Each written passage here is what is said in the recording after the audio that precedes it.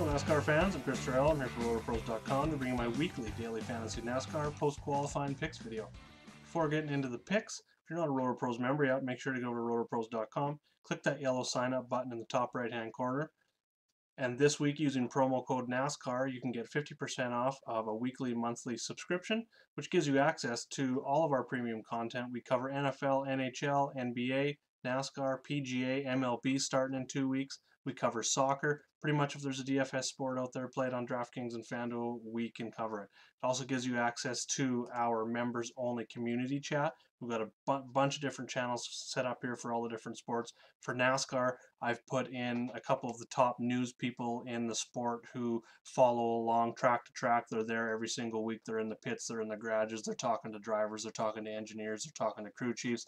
Best way to get the most information all in one spot here in our RotoPros community chat. Sign up today, you're not going to be disappointed. With that, let's jump into this week's picks. This week, the Monster Energy NASCAR Cup Series heads to Dover International Speedway for the Gander RV 400 this Sunday. It is a 1 mile concrete track. As you can see on the cheat sheet, I don't have any track type history this week. It is a very unique track. It is a 1 mile, but unlike the other 1 miles in Phoenix and New Hampshire, which are both flat, this one has Dover has 24 degrees of banking in the corner, so it's a high bank concrete.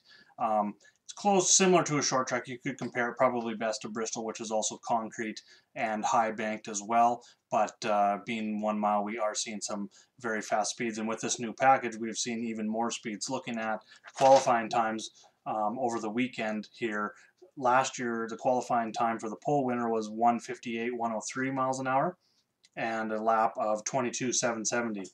This year, about 7-8 mile an hour faster, 165.96 miles an hour at a lap time of 21.692. So the speeds, especially going into the corners, the corner entry and stuff, the guys can hold the pedal down a lot more without having to let off just because of that downforce on this track. So they are seeing some very high speeds. The drivers have been talking about, they're getting close to that, the danger line. And then the other thing that comes in here with Dover are the track is very narrow on the backstretch. So, I mean, if there's going to be a car that gets in the wall, starts spinning, it's likely going to take out multiple cars. You see a lot of multi-car wrecks here. And it can be a very long race, 3.5, 4 hours going round and round on this 1 mile track. So very difficult track this week. We have seen practice 1 qualifying yesterday. There was fog this morning, so we didn't get a practice 2. So drivers with this new package in race trim have only had that 1 final practice. And, you've seen some guys go out, make very short runs, come in the garage, make adjustments. So I'm looking a little bit more this week, just scrolling over and looking at the model a little bit here. I'm looking at that 10-lap average in that final practice a lot. I want to see who's got a good long-run car, so that's something I'm looking at a little bit more than the 1-lap speeds. And you can see some guys, there's big differences. Kevin Harvick, practice 3 was 14th. 10-lap average, he was 4th. Brad Keselowski, 15th in the 1-lap time. 5th in the 10-lap averages. So that's just something I'm looking at. Long-run cars, guys that can make it to the end. Obviously, you got to get through the wrecks. Getting onto pit road is very tough here as well, so we're going to have to watch out for speeding penalties and commitment line violations and stuff like that. So there's going to be a lot of variance here this week, but overall, I'm going to be looking for some veterans, some guys going to be concentrating on, I've got 25 weight here on track history over the last 2 years, which is 4 races. They race here twice a year. So I'm going to be looking at that. Guys that are coming in with good form, little bit of career track history, but then, qualifying. Going ahead and looking at the last 6 races here at Dover, something I added this week. If you scroll down below each race here, you can see how many guys had positive place differential, how many guys had double-digit place differential. That stands out, as there's been not very many drivers that pick up that double-digit place differential at this race. That's going to probably be the trend here again this week, simply because they've gone back to single car qualifying. So with that, we're not going to get a lot of fast cars. They're going to be starting back in the field just because of some of the oddities with the drafting and some of the stuff that was going on at some of the tracks for qualifying. So we're not going to see that anymore. Generally, we're going to see the fastest cars starting at the front, which again is going to reduce the place differential value.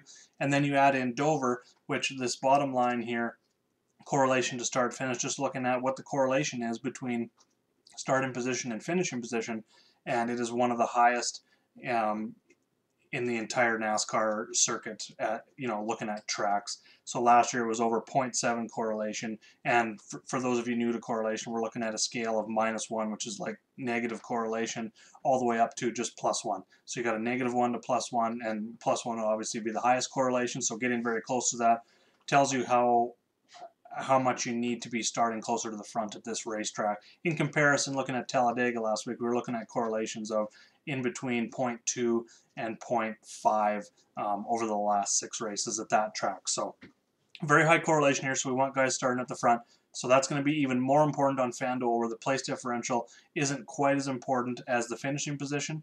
So for FanDuel, they're definitely going to want guys that start in closer to the front. There is some opportunities for some place differential value for DraftKings where that is a little more, but for the most part, going back to the last 6 races here, we're looking for at least one dominator.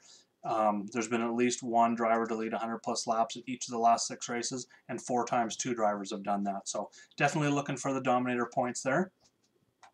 So let's just jump in and we'll take a look at some of my core plays here for this week, going off of that data and looking at the model. So first up, for core drivers, I'm looking at Kevin Harvick. He's the 3rd most expensive on both sites, which has seemed very nice value for how good he's been here. He's also starting 6th. He was 4th in that 10-lap average in that final practice. Just going to go ahead and have a look at his track history here to show you how consistent he has been at Dover. He's also led a ton of laps as well.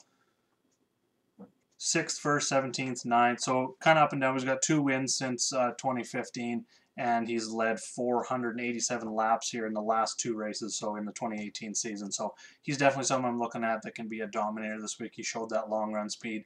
Going down a little bit more, number 1 and 2 in my model this week. That doesn't even factor in the DraftKings pricing. If it did, they would be even further ahead in the model. Would be Chase Elliott and Martin Truex Jr.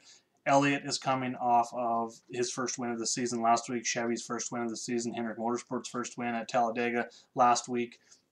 Looked very strong. Chevy's finished 1, 2, 3. This week, Elliott comes back to a track where he won here in the fall, and he has been top 5 finishes in 5 of his 6 races here over his career. So a very good track for him. He's coming in hot. He's definitely going to be number 1 in my model. Going to have a lot of them. I think he can get out front and lead some laps early on in this race before, say, someone like a Kevin Harvick or anyone else is kind of in that top 5 and 10-lap averages. He can get up there and lead some laps as well. So I think he's got a good shot to be a dominator. I think he's got a good shot to win the race, and he is very cheap. No, I wouldn't say very cheap, but he's very affordable on both sites, safe in all formats. Then Martin Truex Jr., he's right there as well at 10-2 on DraftKings, 13-2 on FanDuel. He's starting 13th, so he gives us some nice place differential value as well, starting just outside the top 10, and he was 2nd in 1 lap times in the final practice, 3rd in that 10-lap averages, and he's also been good here as well.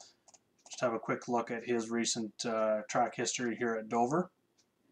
15th in the playoff race last year, but before that was 4th, 4th, 3rd. He won the 2016 playoff race, 9th, 11th, 6th, 7th, 6th. So 8 of the last 10 races he's finished inside the top 10. He's showing really good speeds. He's going to be another core driver. If you're building cash lines, I would definitely try and get Truex and Elliott together and then move down and get some value guys from there to make it all tie together. Like Eric Jones this week, he gives you some place differential value as well, starting 15th. Top 5 speeds in both 1 lap and 10-lap averages there. Kyle Larson, very cheap on DraftKings this week. Going to be very hard to go away from him. He's had some terrible luck this year with some crashes and stuff like that. Sits down in the standings. He's only got 2 top 10s on the year. But as you can see, he's been very good here. Go over and look at some track history for him.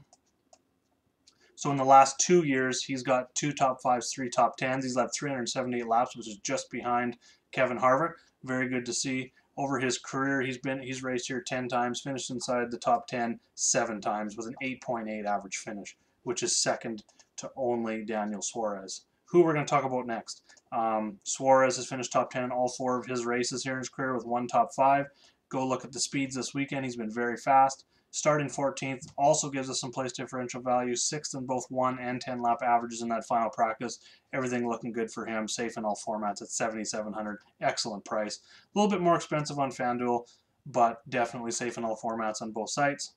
Chris Buescher, he didn't run a 10 lap run in that final practice, which was a little bit concerning for me.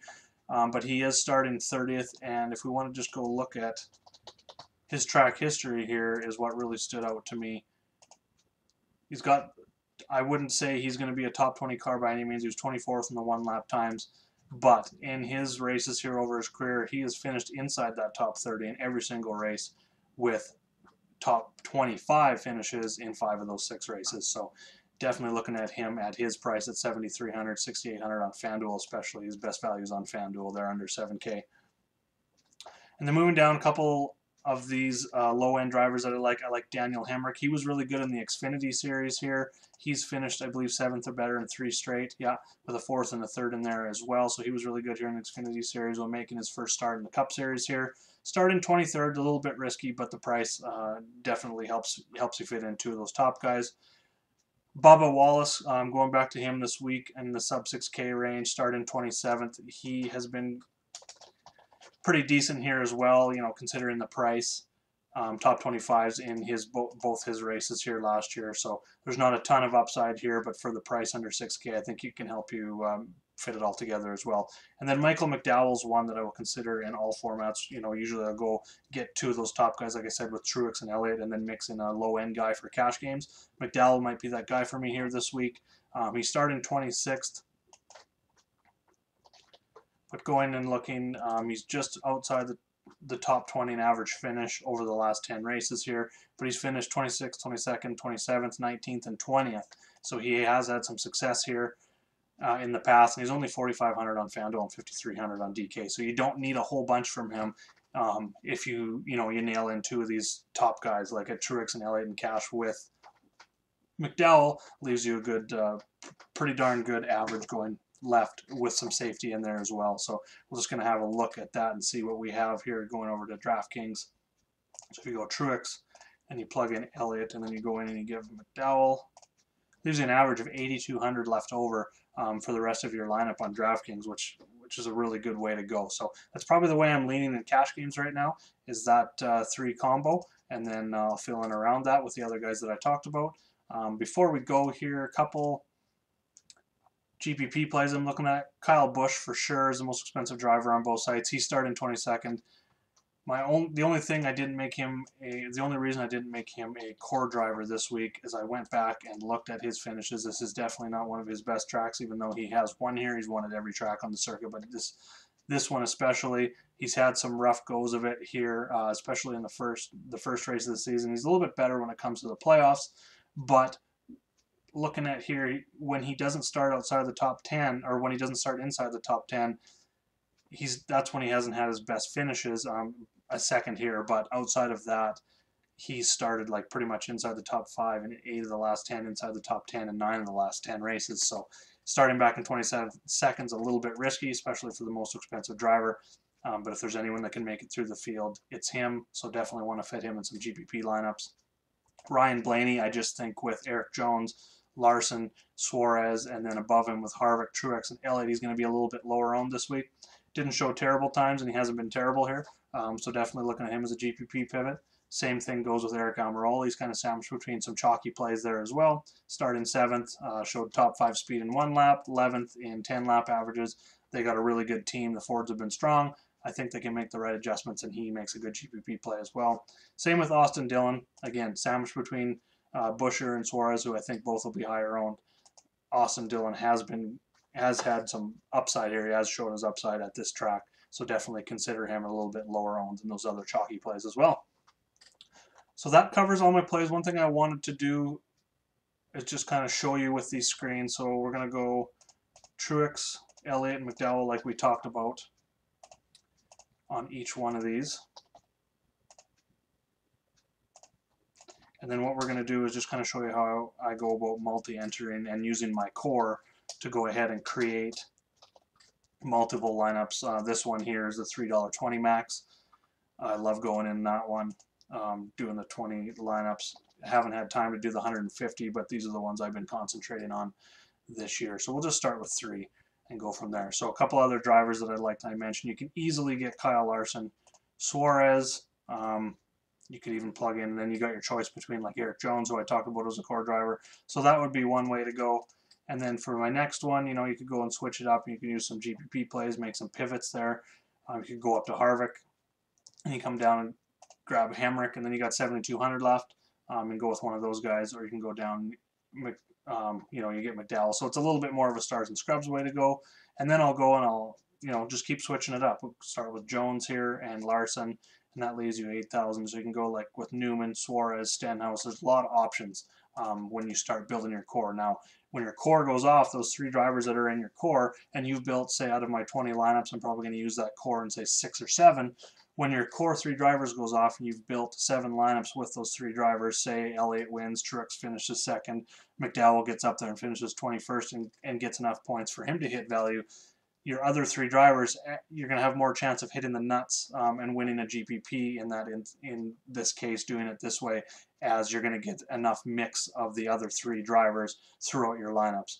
And if you're doing, say, 150, you just need to extrapolate that a little bit further to the point where you put that core 3 together, and then maybe you add, like I said, Daniel Suarez. So then you've got your core 4. Then you do that through 5, and then you remove Suarez and put Jones in, and go, and so on and so on. And it just helps you to multi-enter contests and give you the best chance at winning, rather than going and building, you know, a bunch of unique lineups where you really need to hit that one. Well, if I hit my core, I want the best chance of winning that GPP, so I'm going to mix in those other 3 drivers. If you want more help with this, definitely hit me up in the DFSR chat room and the Roto Pros member chat room as well.